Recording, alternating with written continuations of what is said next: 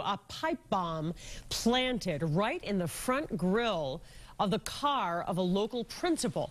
It exploded in the front of his Jeep, but luckily no one was hurt. But the person who did this and why, that remains a mystery tonight. WBZ's Mike LaCrosse is live with the story in Blackstone. And Mike, we know the ATF is on the case tonight. Well, the ATF is assisting state police and detectives from Blackstone, Bellingham, and Woonsocket, Rhode Island, as they try and track down whoever set off the device that shook the entire neighborhood.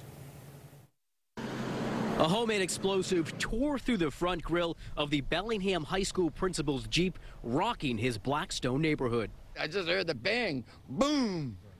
Then I ran out. His dad lives right next door. Him and everyone else on Lakeshore Drive heard the device go off around 6 last night. Loud enough for us to hear it down the bottom of the hill. I was sitting right here, and we heard the big bang.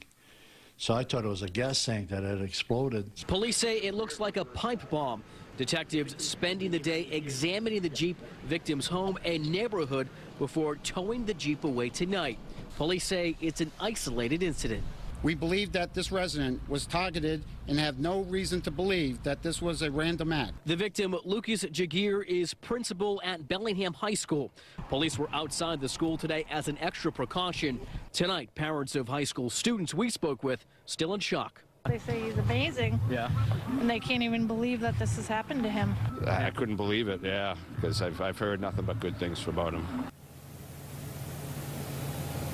And police say the public is not in any danger. And again, they're looking for whoever set off this pipe bomb. Nobody was hurt when it did go off. Anyone with information is asked to call police. We're live in Blackstone tonight. I'm Mike LaCrosse, WBZ News.